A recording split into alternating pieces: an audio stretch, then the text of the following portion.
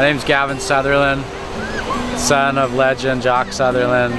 First board I ever had that I can remember of was Scotty Bucknell from Race Surfboards. He made me a really small, like 4'11" or something. I was probably only 6 or 8 years old. I remember it being too small. I remember when I was that age, it was so hard, it tipped over all the time.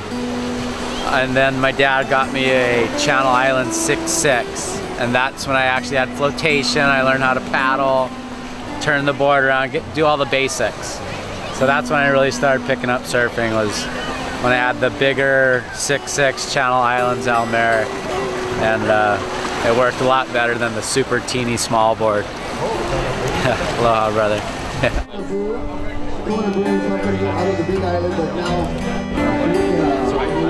Waiting for me.